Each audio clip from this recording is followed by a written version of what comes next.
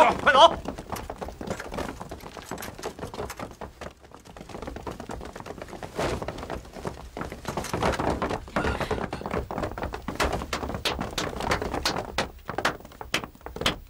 好，好，太好了！你们打得太好了，你们替本县百姓除了一害。你认识我吗？姑娘，你有事儿吗？你应该认识我。我从来没有见过姑娘。胡说！你和老妖子是同伙。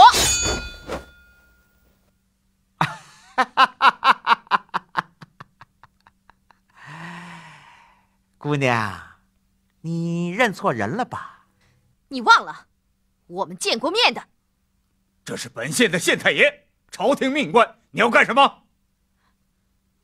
你们这次立了大功，土匪头目呢？我们还没找到，不能让土匪头目跑了。干嘛干嘛？都是自己人。好了，赶快去抓土匪头目吧。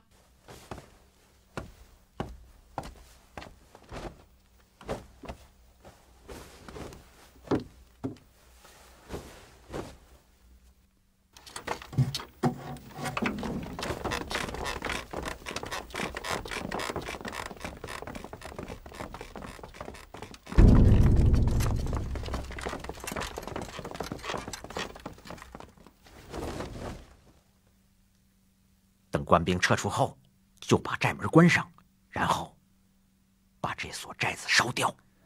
和尚们呢，一个也别让他跑出来。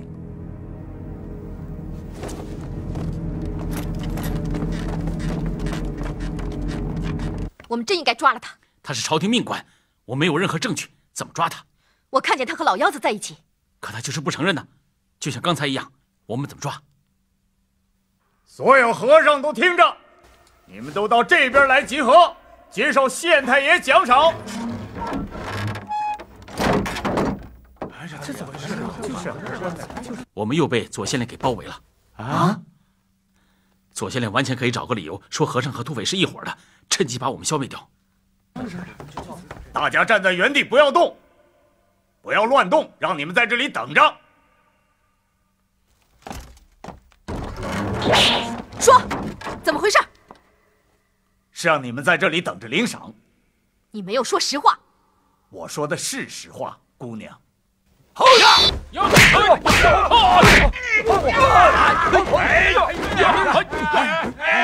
放给我！放给我！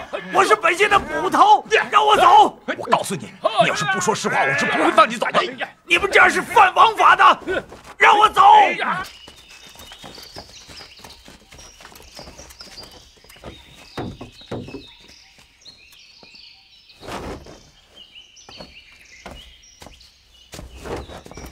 你，没想到，我经营了一辈子的山王大寨，让几个小和尚给毁了。我早就跟你说过了，事情我已经摆平了，不要再招惹他们了。可你偏不听啊！住口！还轮不到你教训我的时候。我要给他们来个鱼死网破。你想要干什么？和你没关系。怎么和我没关系啊？你要惹出大祸来，我们俩都得完蛋。哼！救！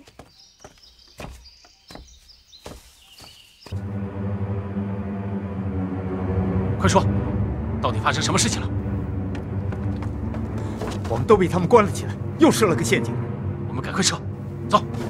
等一下！快告诉我，究竟怎么回事？这个地方在山顶上，三面绝壁，只有一条路可走，你们是出不去的。左县令要把你们全部烧死在这里。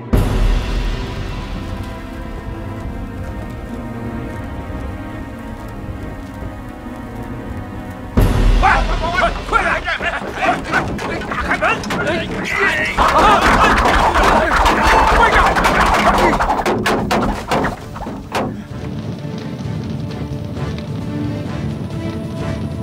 不行，硬冲是不行的。大家别急，先等等。慧诺，跟我走。师兄，你干什么去？没有第二条路，我们想别的办法。走。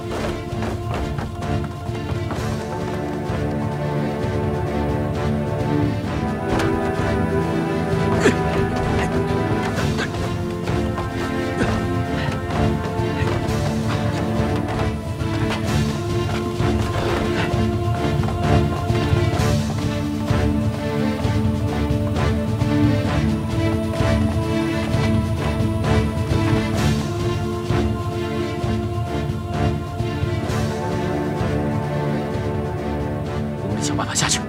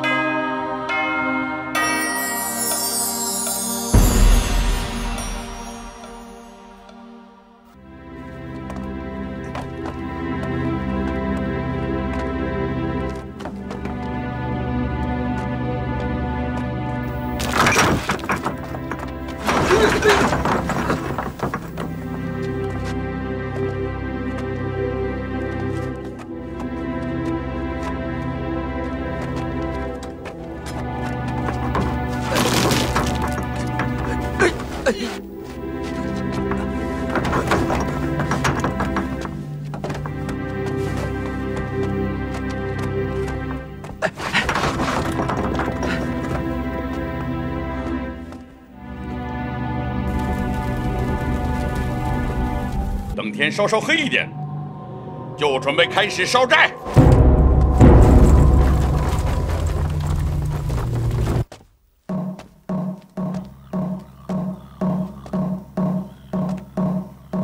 别敲了！别敲了，听见了吗？哦，施主2度造访，不知所谓何事。我要用这支烟杆敲死你！烟杆虽好，可是用来做武器，怪癖中带着几分邪毒。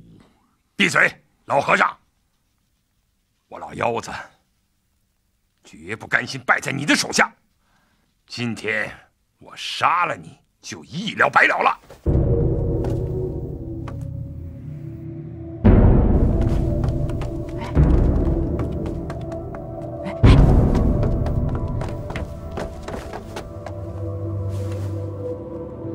老妖子在哪里？官兵已经包围了这里，你说不说实话，都会被烧死在这儿。现在只有我们能救你。是左先令把老妖子救走的。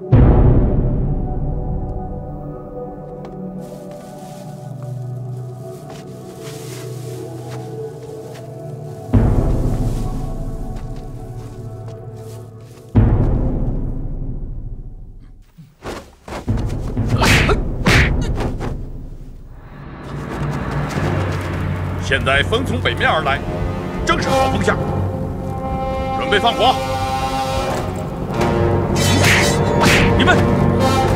你们要干什么？打开城门，把你们放出来。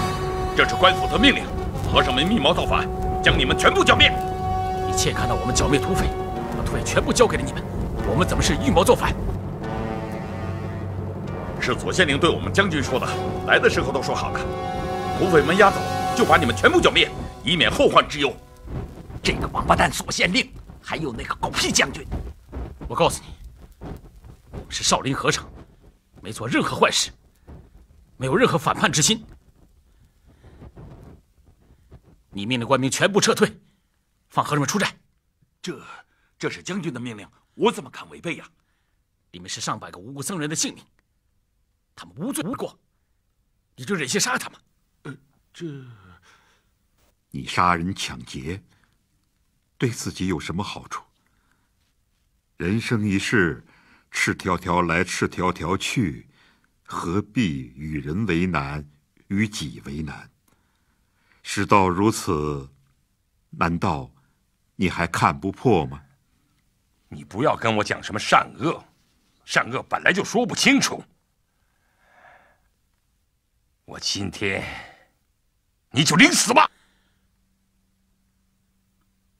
我相信你是个有良心的人。阿弥陀佛。好吧，我相信你。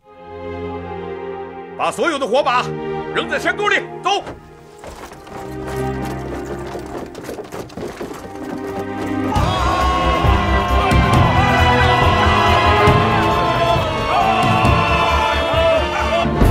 施主，你与老衲之间，你是死的。老衲即便被你所杀，老衲也是活着的。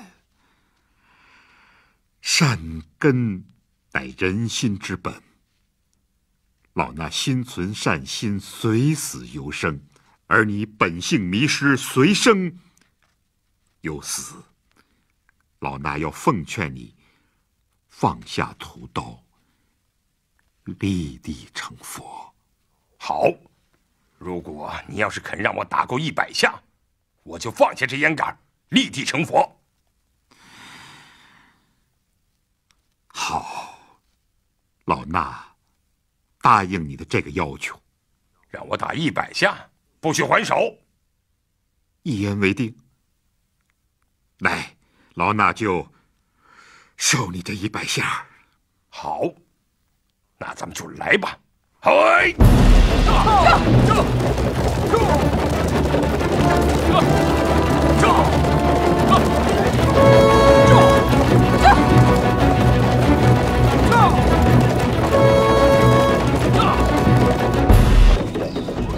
站住！左县令，快出来！怎么？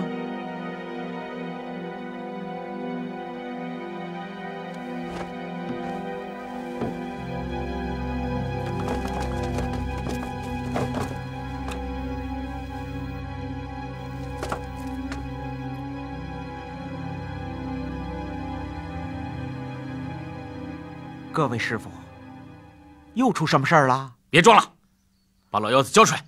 老妖子？你们把老妖子给我了吗？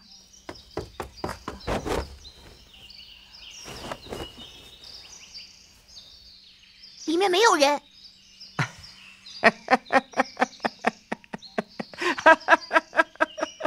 快说，老妖子哪儿去了？我就说过，我应该跟你们要老妖子才对。怎么，怕了是吗？老衲以善良对邪恶，何惧之有？其实我可以放你一马，只要你跟我做土匪，也变成一个十恶不赦的人，那么我就饶了你。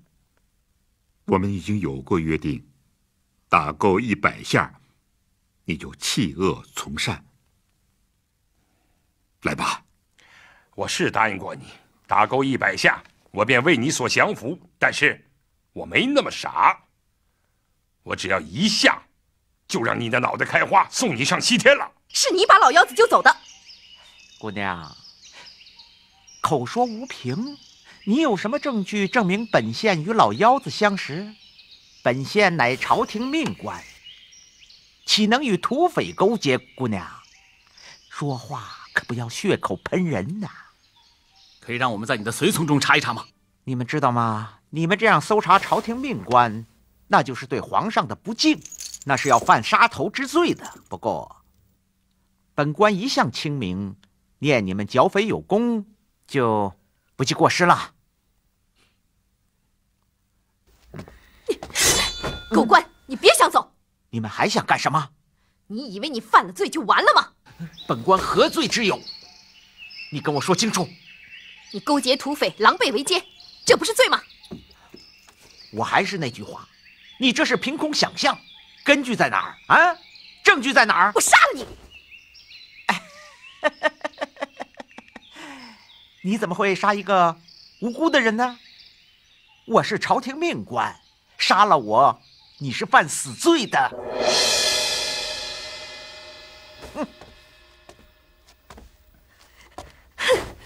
少林寺，赶紧回去！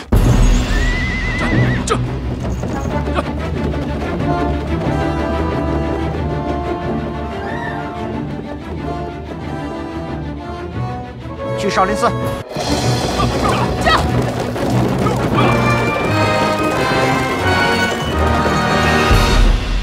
不，我不能打一个没有武功的人。这100下，就让你的弟子们承受吧。如果他们能承受得了100下，我照样放下烟杆，立地成佛。怎么样，老和尚，你可不能破了誓。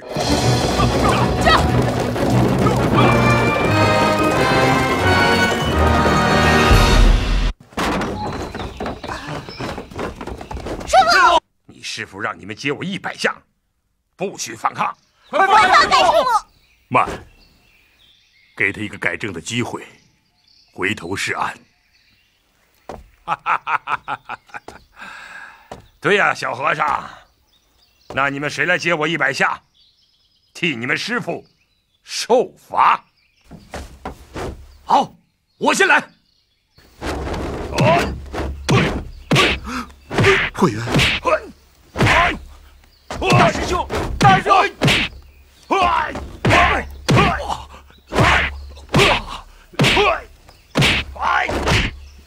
来打我！好！大师兄，大师兄，二师兄，快收手啊！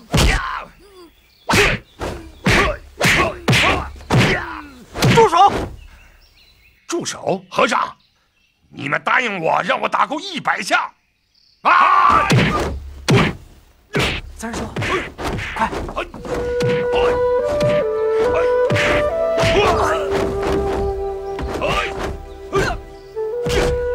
你这死妖怪！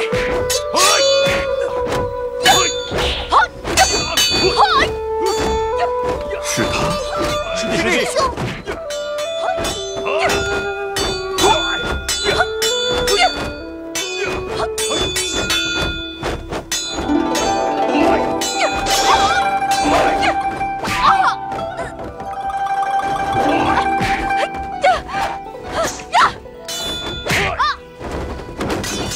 姑娘，雕虫小技！和尚们，哪一个再来？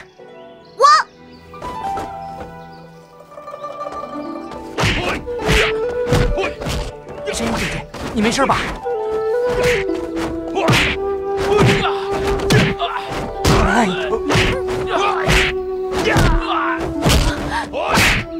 哪个再来？谁还来？我来。慧空，慧空，你？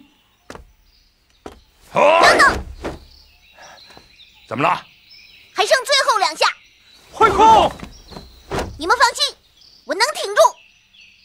小兔崽子，1下就能敲出你的屎来。慢！又怎么了？好了。慧空，没事儿，还有最后1下，再来。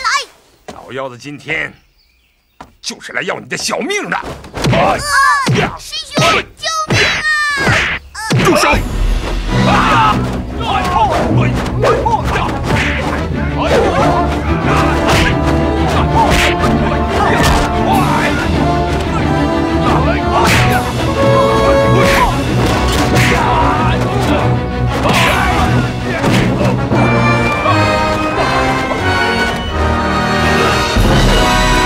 法轮常转。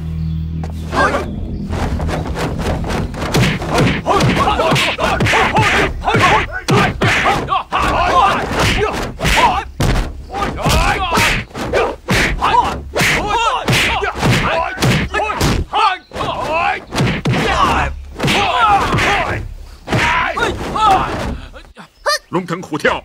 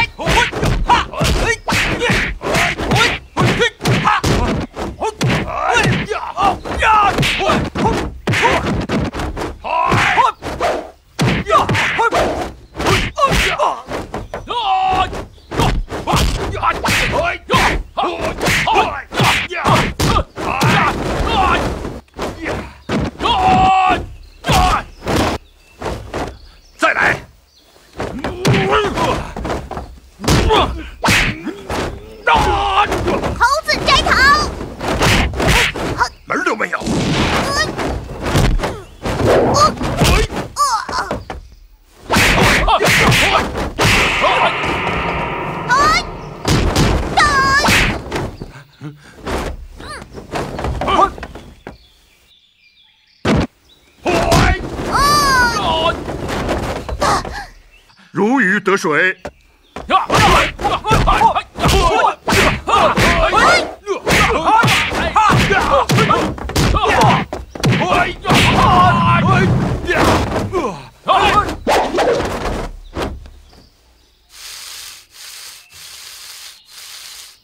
小心，别让他喷火！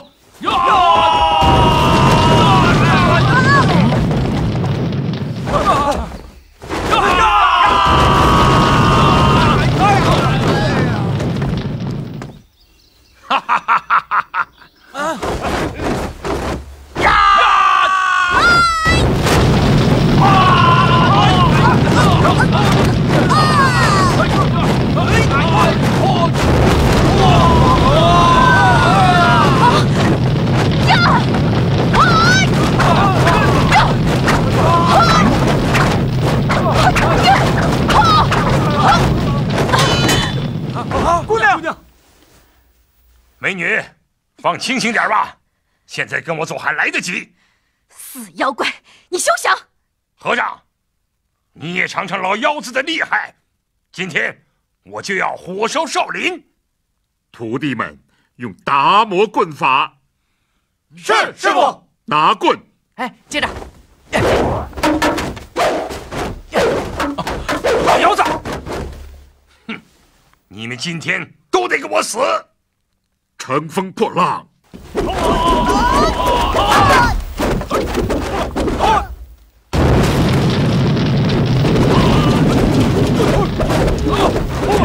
大海无量。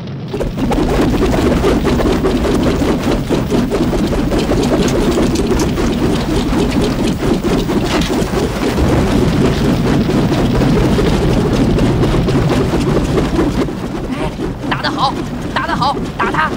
火海无边。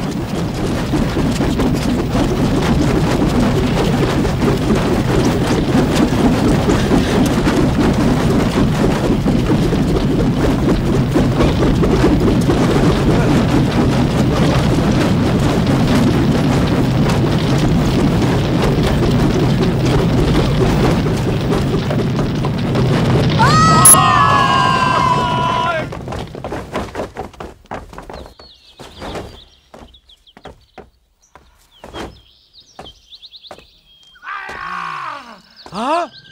救救！快救救他！啊！快救救他去啊！啊！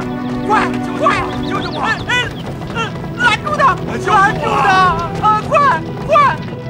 快救救我！救救我！快救救我！快拦住他！救救我！救救我！哎呦！快救救我！救救我！快救救我！救救我！舅舅，你可把我害了呀！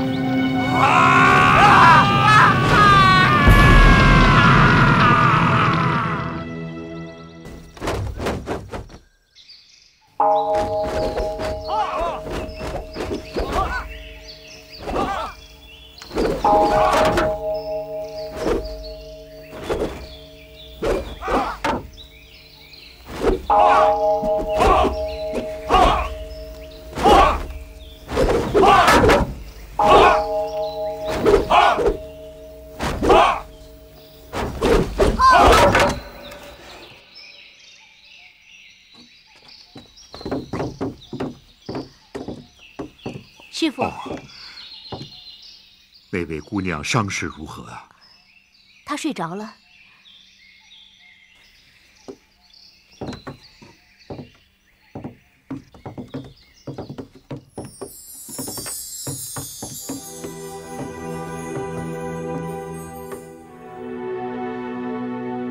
这位姑娘手臂受伤，我要给她换药，可她就是不让我给她换。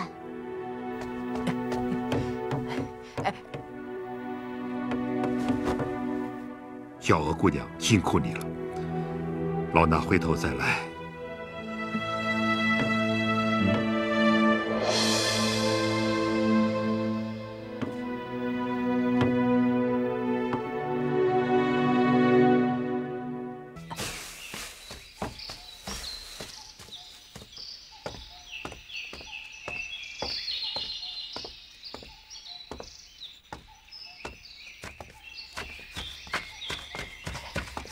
师傅，梅兄弟，有什么事吗？你能不能也教我几招少林武功啊？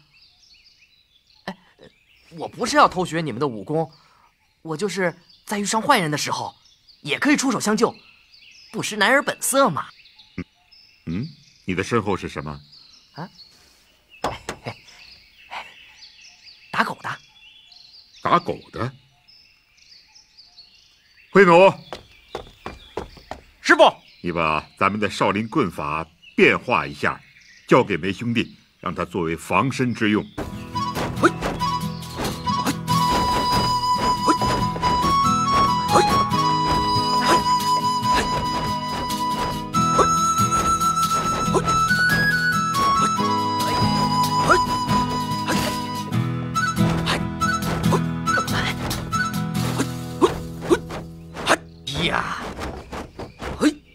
师兄，你快教我吧！去打狗去！我打了。是狗厉害还是你厉害？奶壶不该提奶壶。记住，你不要打到狗，也不要让狗咬到你。传授完毕。不教拉倒。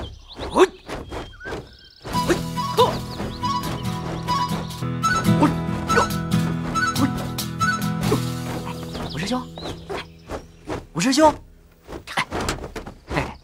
吴师兄，吴师兄，吴师兄，不敢当。有啥不敢当的？你教我武功吧。你看，我比你大那么多，还得屈尊叫你声师兄，就冲这个，你得教我啊，师兄。让我想想。想想。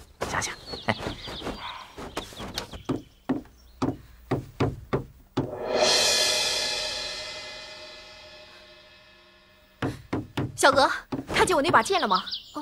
刚才还在床头呢，你别着急，慢慢找。刚才谁来过？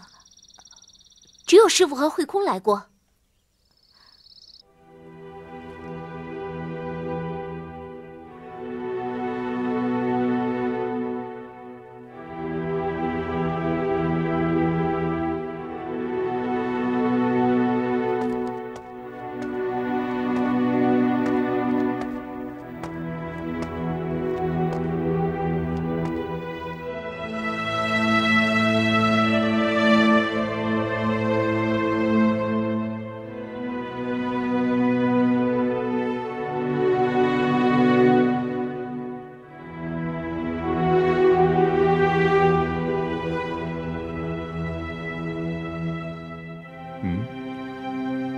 姑娘，我来取我的剑。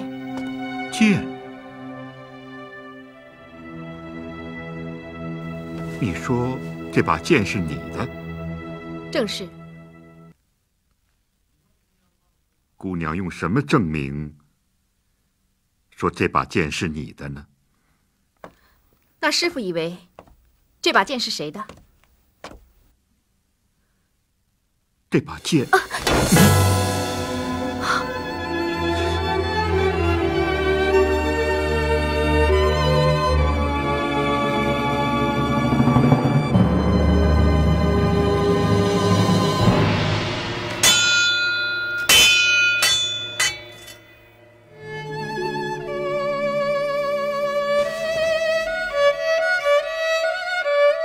师傅认识这把剑。多少年前，因缘际会，老衲曾经见过这把剑，只是不知道这把剑如何到了你的手里。许多年前，因缘际会，这把剑落到了我的手里。可是据我所知，这把剑的主人已经死了。这把剑的主人不在世了，可是他的女儿还在。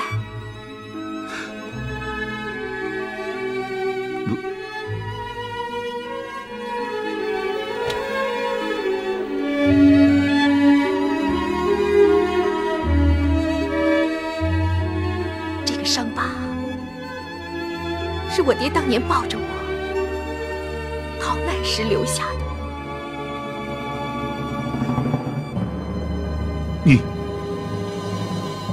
你真的是我的女儿？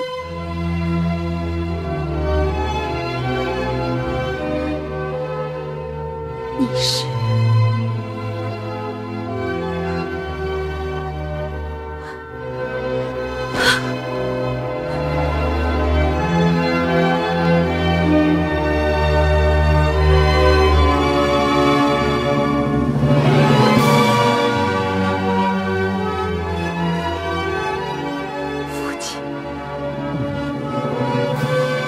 就是我的女儿。你还活着？我也真没有想到你还活着，我的好女儿。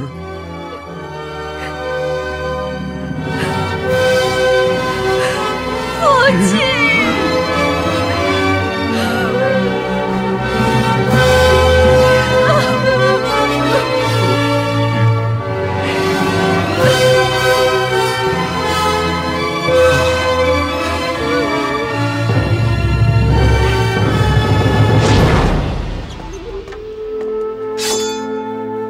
那一年，我决心不再卷入战争厮杀，解散了手下的10万大军。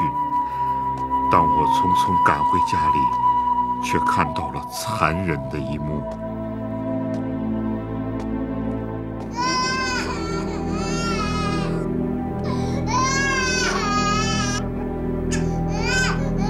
西月。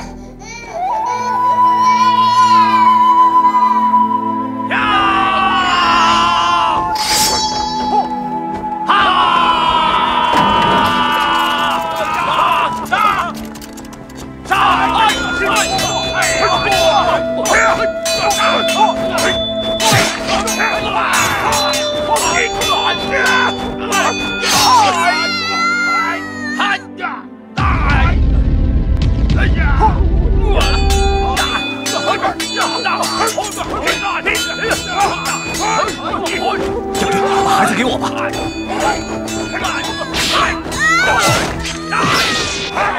西月，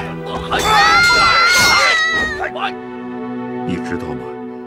当时士兵重重地包围了我们，我真是以为你已经不在人世了，难逃厄运。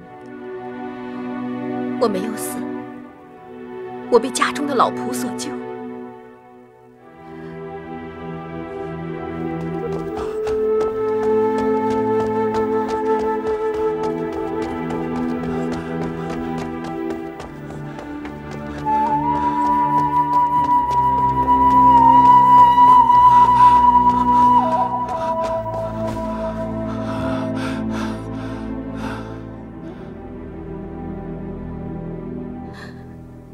甘大叔带我在民间隐居起来，并且抚养我长大。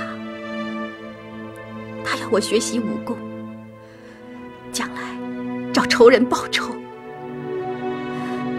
从那以后，我把所有的仇恨都埋藏在心里。甘大叔看到满门被杀，以为您也去世了。给了我一把您用过的剑，这把剑，还有这个伤疤，我一直深深地埋藏在心里，不能触碰。是啊，当时我真的以为你已经不在人世了。如果今天不是因为看到了这把剑和你手上的伤疤，我真难以相信你还活在这个世上，而且我的女儿已经长得这么大了。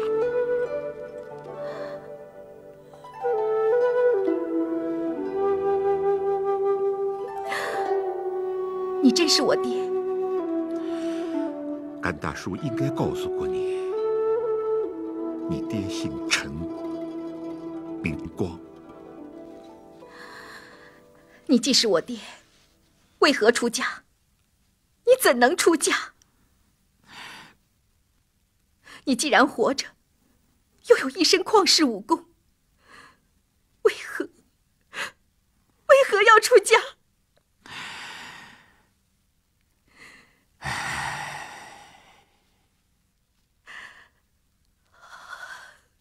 这天大的血仇，你忘记了吗？我想忘记，但是很难忘记。每当我闭上眼睛，一幕一幕的惨剧，就像刀子一样，在剜我的心。那你为何不找仇人报仇？你回答我。孩子，有些话是很难用语言说清楚的。你的父亲已经看破红尘了。当初我跪在我的师父面前立誓，今生今世不再动血腥。所有的仇恨随着岁月的流逝，都被我压到了心底去了。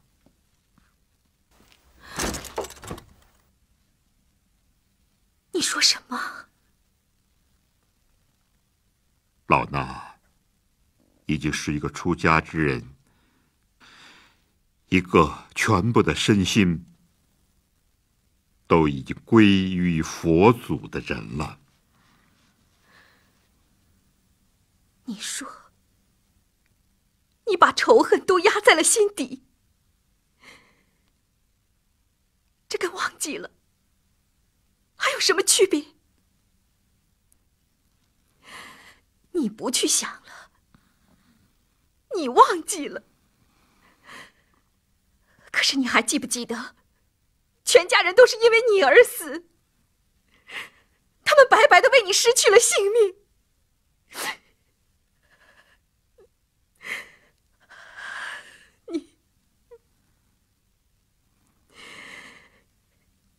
你让我好失望。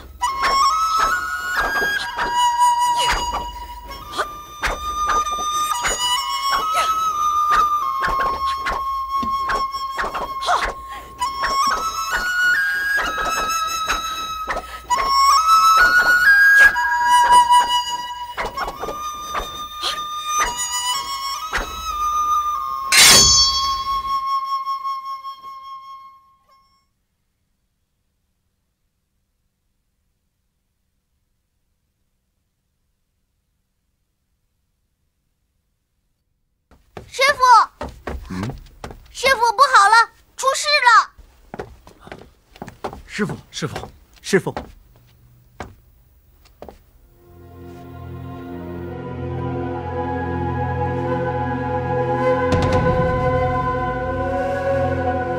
师傅，弟子打扫佛堂的时候，我突然发现佛像的眼睛竟然落泪了。弟子们觉得奇怪。师傅，你说这是怎么回事？都下去念经吧。师傅，从我佛进入中原以来，从来没听说过佛像的眼睛会流泪。弟子唯恐魏公是个不祥之兆啊！好了，就下去吧。是师傅，是师傅。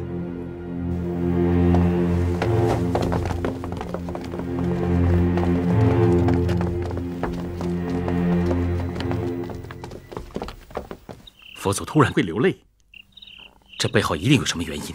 哎呀，你们别杞人忧天了。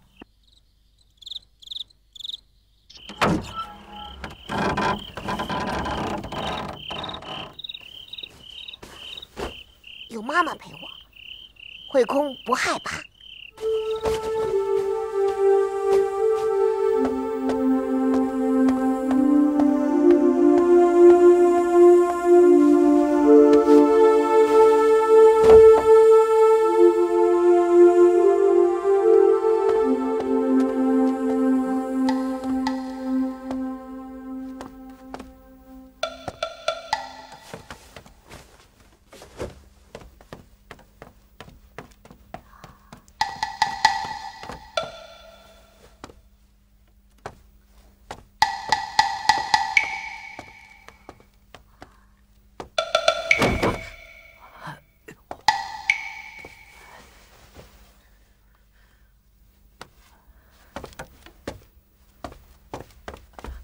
你以为出家避世就可以躲过所有的灾难？可你这嵩山少林，何曾安稳过一天？喜悦，大佛落泪，是他不忍看到民间苦难无数。拯救并不等于复仇。我长这么大，只有一个希望支撑着我，就是报仇。我没想到会遇到你，但我现在明白，我遇到的不是我父亲，我的父亲早死了，你只是一个方丈。我谢谢你送给我少林剑法，我会好好练它。等有一天，我会用你传给我的剑法，去除掉那个十恶不赦的仇人。我要为天下的百姓和死去的亲人报这个仇。女儿，女儿。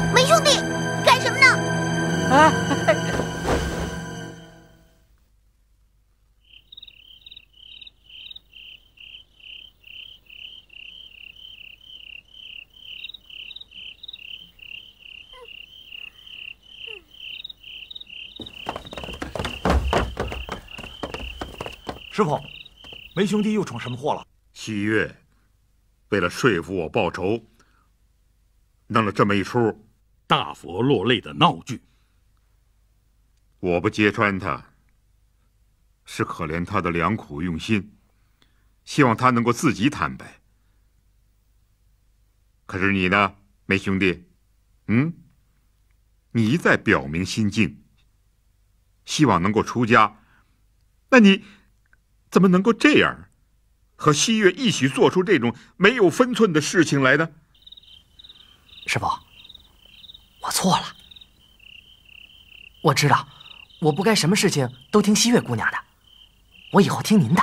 罚你30天，每天只能吃1顿斋饭，日夜为大佛洗尘。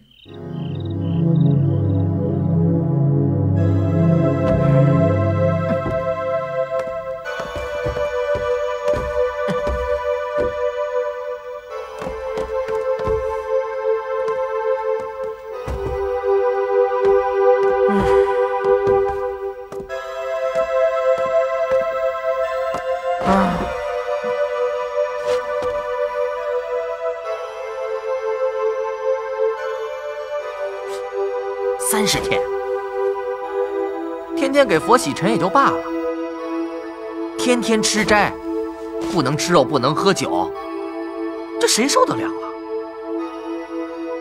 还叫不叫人活了？我梅兄弟可没有那么傻，我走还不行吗？啊，我走还不行吗？哼！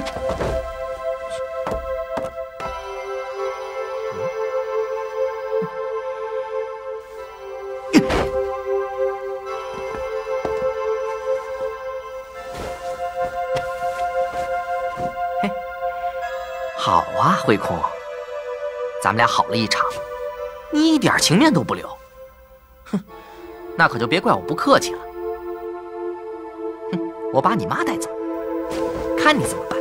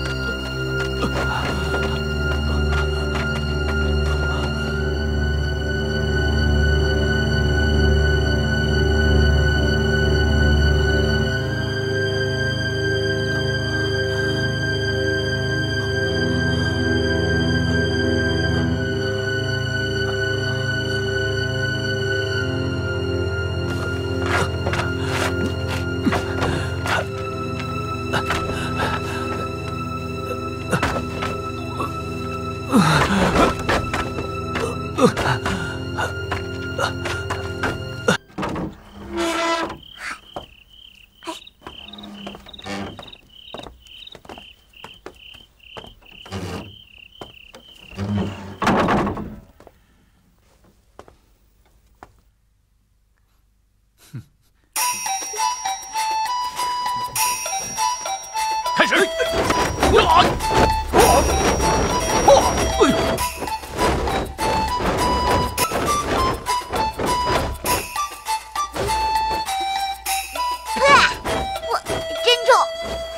我睡错了，这不是我的位子，我睡错了。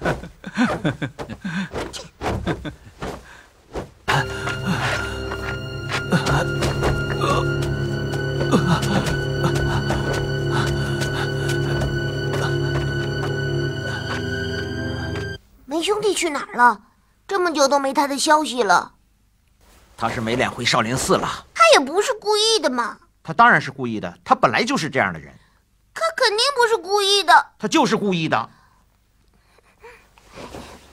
四师兄，你说梅兄弟是不是故意的？他不是佛界中的人，为何要求他做佛界中的事？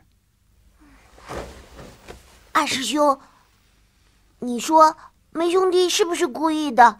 梅兄弟虽然毛病多，但他本性不坏，这也是师父答应他留在寺里的原因。我现在担心的是，他这个人在外面会不会有什么事情啊？看见了吧，大家都认为梅兄弟不是故意的。哼！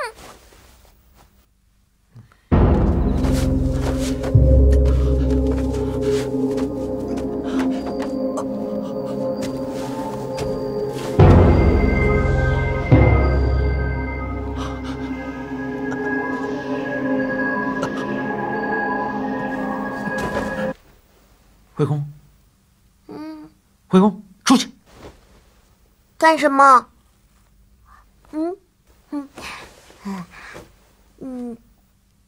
干什么？你该知道干什么。你陪我一块儿去吧。自己去，快！自己去就自己去，我又不是不敢。哼！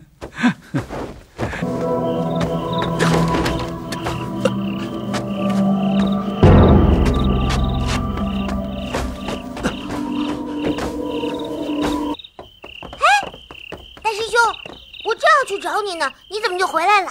是不是师傅有什么交代？我这就去。哦，不是，你忘了？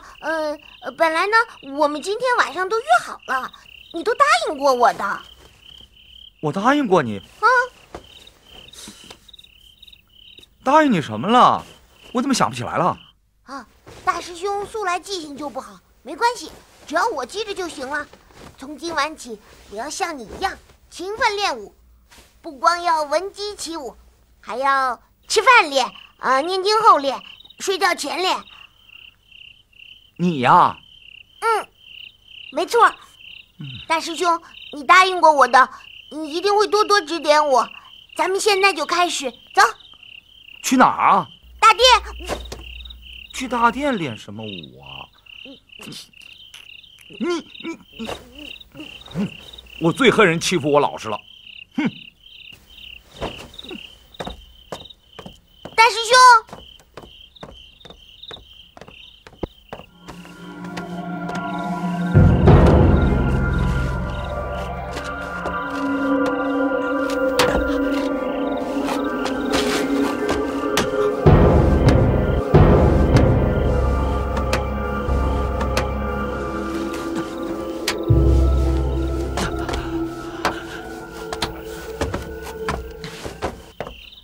我人小，胆子自然就小，我最恨人家欺负我胆小。你们等着瞧吧！哼！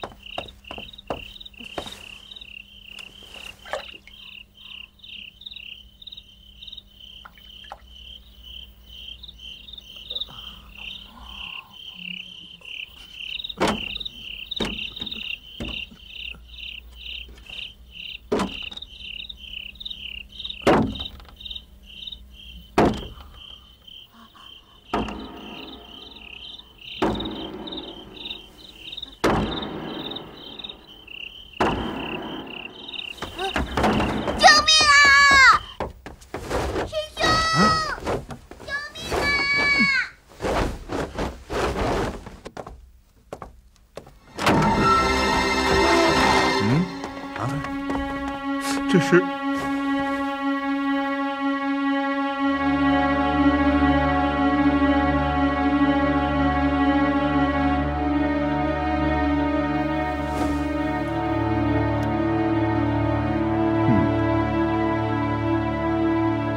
尚有气息，赶快把他背进寺院内救治。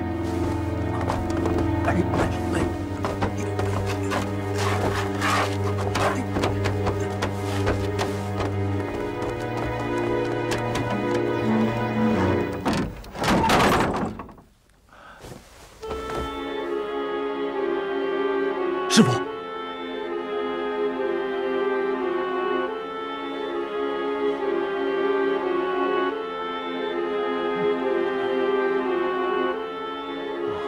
师傅，他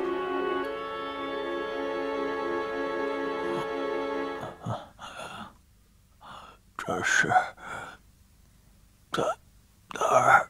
在哪儿？在嵩山少林寺。嵩山。少林，兄弟，兄弟，是谁把你打成这个样子？没，你说是谁？没，兄弟。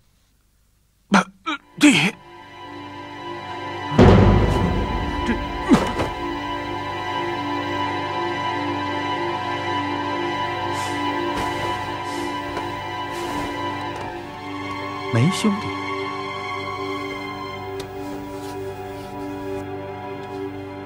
梅兄弟平日就六根不净，闲游浪荡，如今胆大包天，灭绝人性，做出这样凶残的事，绝不能再轻饶他了。事情前因后果尚未核实，你单凭他的一面之词，就怪罪梅兄弟了。我也不信，他怎么会杀人呢？就算他平日到处闯祸，也不可能会。他本来就不是僧人，做出这样的事儿不是没有可能的。师傅，梅兄弟私自出逃，不知去向，至今已有半月，身为他的师兄，徒儿有过，还望师父准许徒儿找他回来，查明事情真相。师父，作为大师兄，平日对梅兄弟管教不严，关心不够，才会让他犯下如此过错。在请求师父责罚前，请准许徒儿把他带回来，查明一切缘由。上哪儿去找啊？那和尚也没说从哪儿来，在哪儿碰上的梅兄弟。这样吧，我们分头去找，一定可以找到他的。他在外面闯了祸，你还为他说好话？难道你们刚才没有看见那小兄弟是怎么抱恨而死的？好了，先把他好好的安葬，其他的事明天再说。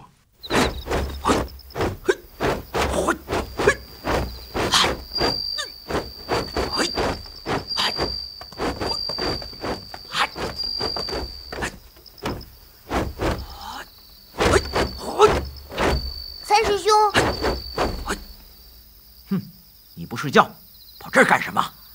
三师兄，你真的认为那小兄弟是梅兄弟打死的？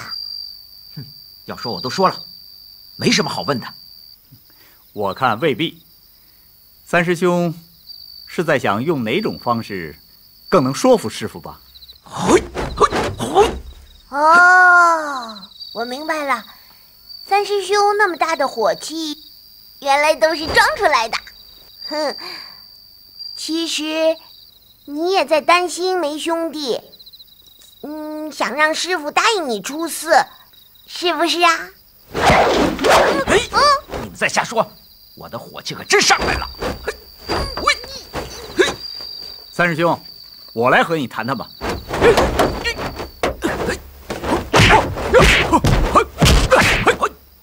等等，师傅真的看出我的意思来了。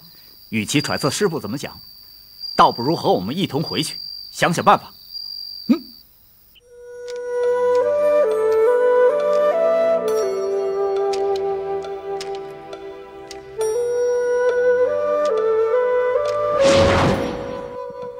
这是在哪儿？在嵩山少林寺。嵩山少林，兄弟，是谁把你打成这样的？梅，你说是谁？梅兄弟。世间临生灭，犹如虚度啊！人世间的血雨腥风，何时才是个尽头啊？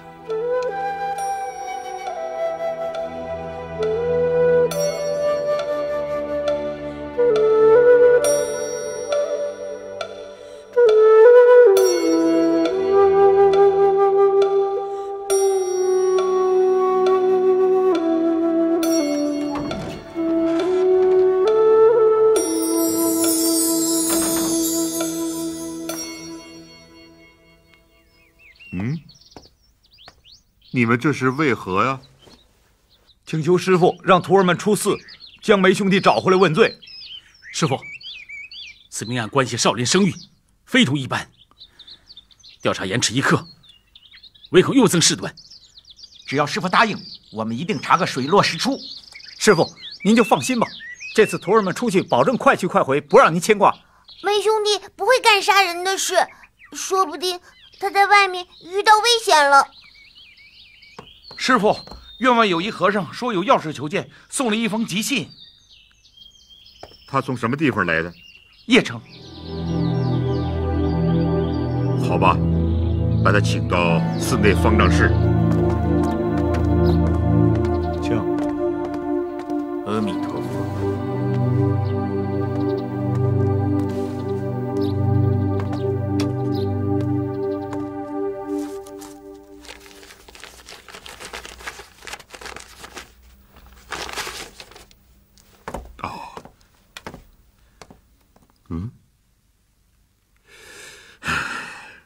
佛门不信，竟然冒出这样的败类！师父，究竟何事啊？叶泉寺院的方丈给我写的告急书信。最近，在邺城附近，竟然冒出了一批行迹恶劣的败类，抢占寺院，欺负百姓，毁坏佛门的声誉，真是不像话。师傅，张老师让嵩山少林弟子去帮忙制服这群败类，是想核实一个人。传闻这群人中有一个本事了得的小头头，与嵩山少林有关系。胡说！我嵩山少林弟子怎么会干这种坏事？嵩山少林盛名远播，寺院长老也不敢妄断传闻真假，所以才请方丈亲自出面到邺城查清事实。你们既然怀疑，难道有何凭据？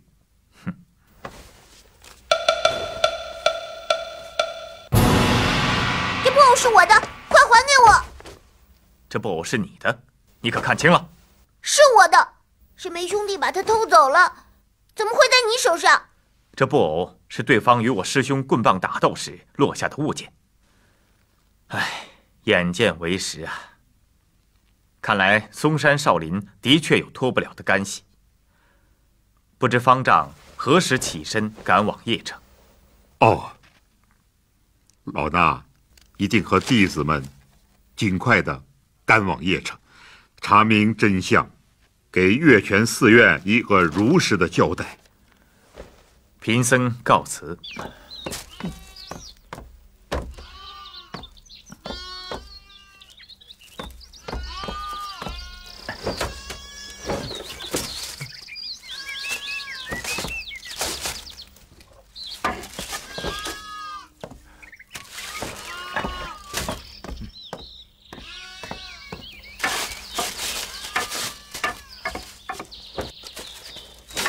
哥，你来了。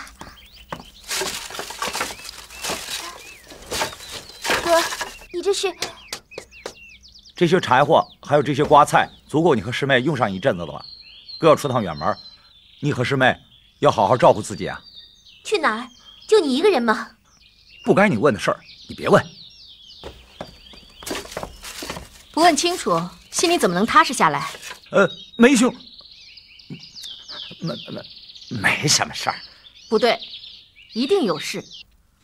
师祖，你将嵩山少林交托于弟子，是希望将佛门精神发扬光大，弘扬佛法，普救苍生。如今弟子不但没有完成师父的夙愿，反而让少林遭此恶名，真是愧对难当。弟子此行一定要秉承少林精神，以正佛门法度。你都已经告诉我们了。我什么都没说，我没说。哥，你就不要再卖关子了，难道你让我们担心吗？那我说，这件事和梅兄弟有关系，他又在外面闯了祸，而且这次的祸闯的还不小，你们要去把他抓回来。哥，是真的吗？梅兄弟闯了什么祸？哎呀，我求求你们别问我了，我师父交代过，不让你们知道的。我不知道，我什么都不知道。梅兄弟早就不在寺中，你们要去哪儿找他？哎呀，让你别问你就别问，我不会说的。师父为何还带上了达摩祖师爷的袈裟？此去邺城，要以袈裟为鉴。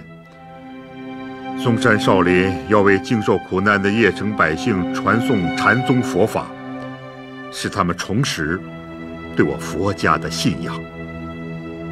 师父，徒儿给您穿上。哦不，在没有查清真相之前，没能肃清佛门败类，为师没有颜面穿此袈裟。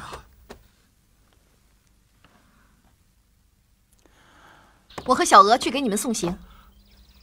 不行，师父交代过，不能让你们知道。要让你们知道，我们几个兄弟都会受罚的。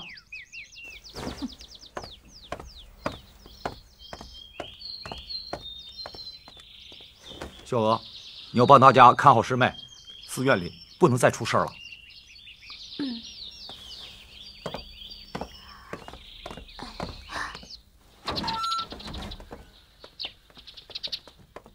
会师啊，坚守寺院，责任重大，千万不要疏忽啊！徒儿明白，请师傅放心，一路多保重。师傅，大师兄安顿好小娥和师妹后，直接到那个大路上等我们。西岳，他已经闯荡江湖多年，所以性情不可能一下子收敛。他是被仇恨迷住了双眼。但是一个人的成长是需要一个过程的。我担心仇恨的种子还会在他的心里再次发芽。最近这段时间不要让他下山。好的，师傅。必要的时候可以对他进行强制。哦，另外，千万不要让他知道我去了邺城。徒儿明白。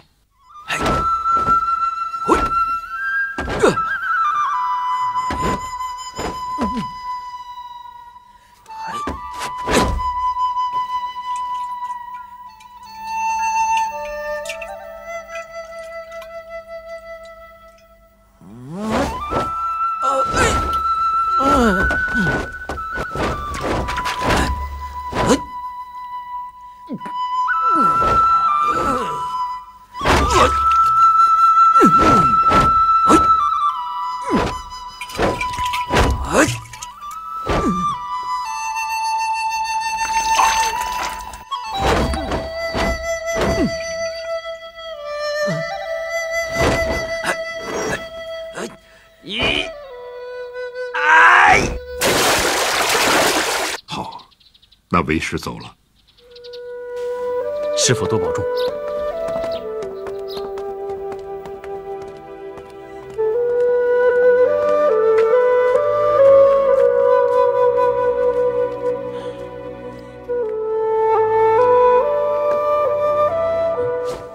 慧空，慧空，慧空！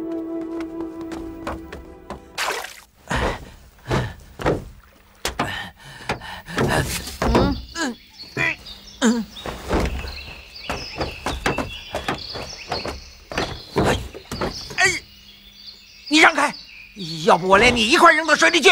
你试试看，我倒无妨。只怕有的人偷酒喝不说，还撒野欺负人，不止面壁思过那么简单吧？有什么可怕？大师兄和师傅都去了邺城，还不许我撒点野解解闷儿？他们去了邺城。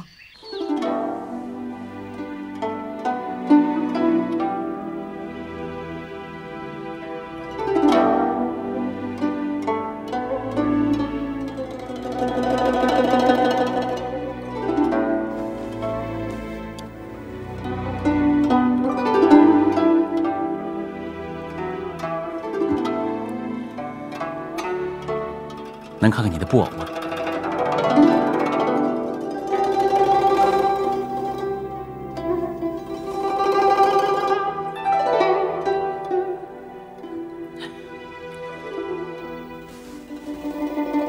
咱们师兄弟几个每天在一起吃书练武，可从来没见过他呀。我不想让你们知道。怕大家笑话你啊？这是我和我娘两个人的秘密。娘？我在梦里梦到一位身穿白衣的夫人，看着我微笑。我问她是谁，她不回答我。我问她是不是我娘，她还是对着我笑，一句话也不说，点了点头。我知道她就是我娘。我拼命跑过去，却怎么也碰不到她。我就把她做成布偶，藏在我的怀里，能让她一直陪着我。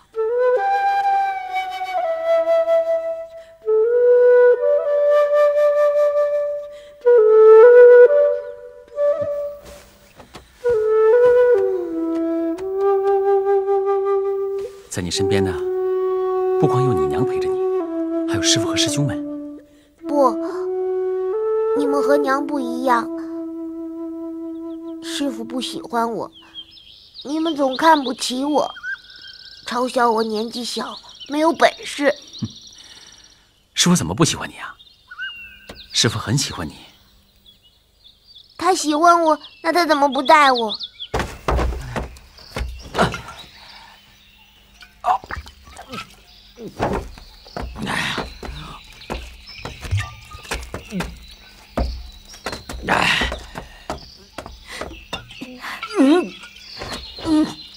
拿过来，给我就拿过来。我。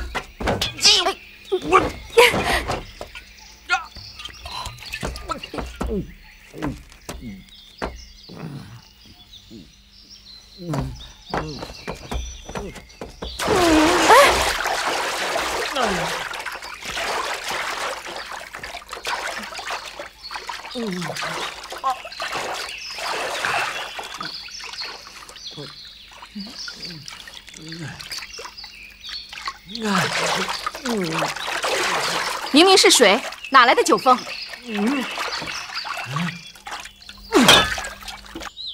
我给你讲个故事吧。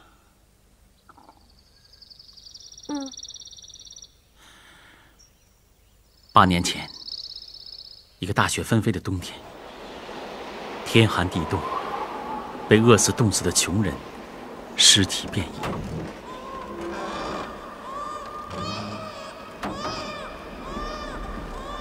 少林寺的山门前，传出一阵阵婴儿的啼哭声。寺院方丈打开寺门，寻找哭声，看到墙角处放着一个被布包裹的竹篮。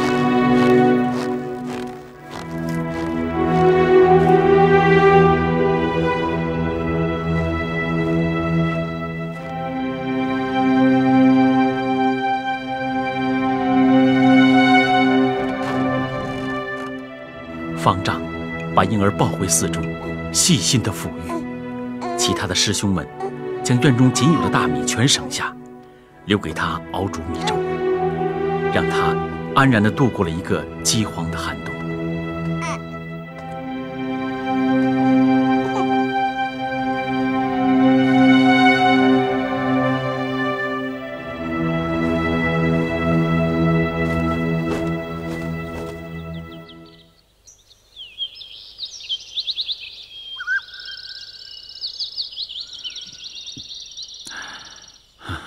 一转眼，8年过去了。当年的小婴儿已长成了一个健康的男孩。师父将他收为佛门弟子，因为来世之初，身外之事空无一知，故为他取法名慧空。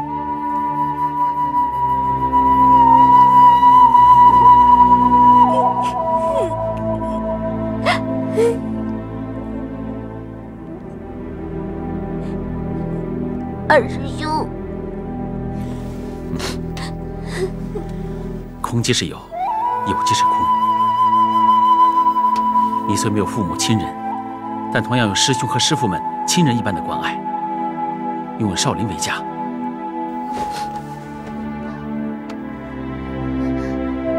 二师兄，你又是如何来寺院的？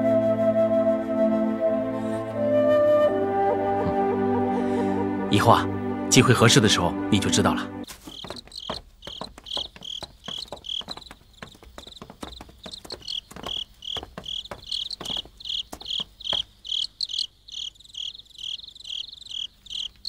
今日天色已晚，我看我们就在这个小店借宿一夜吧。好，走。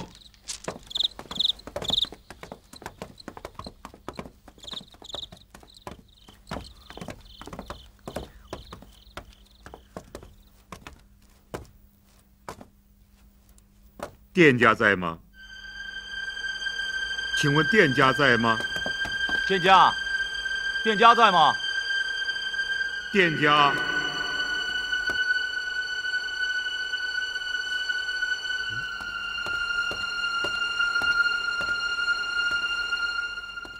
哦，店家，我们师徒3人来自嵩山少林，前往邺城。今日天色已晚，想在贵店借住一宿，不知道能不能给个方便？原来是嵩山少林寺的高僧，快请进，快请进。哦，多谢施主。小店招待的大多都是白天过路的行人，素来少有住客留宿。楼上有2间房，敬请高僧留宿一夜。哦，多谢店家。我看方丈赶了1天的路，也很疲倦了，不如先歇息片刻。我为各位准备一些食物送上。哦，就不必吃饭了，在贵店借住一宿，解解乏就可以了。方丈太客气了，多年来多亏菩萨保佑，我小店才得以维持糊口。今晚能款待3位，真是小店的荣幸。高僧们，快请。好。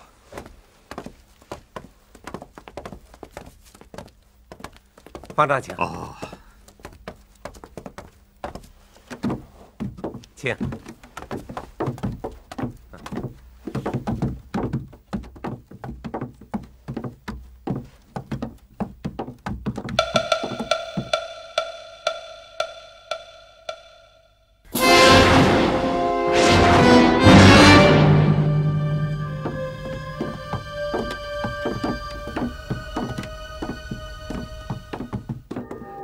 请。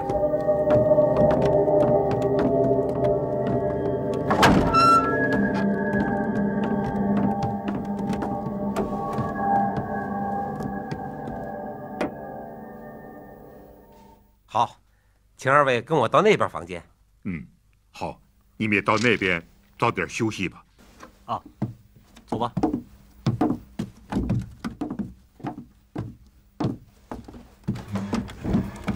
跟随我来。啊，请。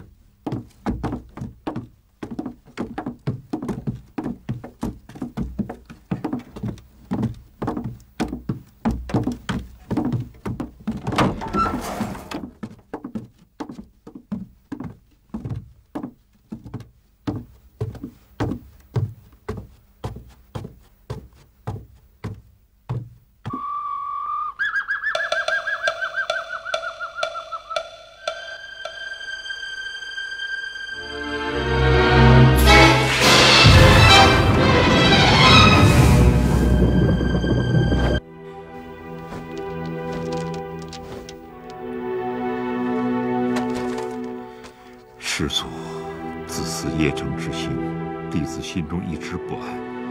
邺城是弟子的伤心之地，为什么在邺城又出现这件事情？弟子也怀疑这件事情恐怕另有埋伏。但是如果我不去，你留给弟子的传宗扬禅大业就会蒙受污垢。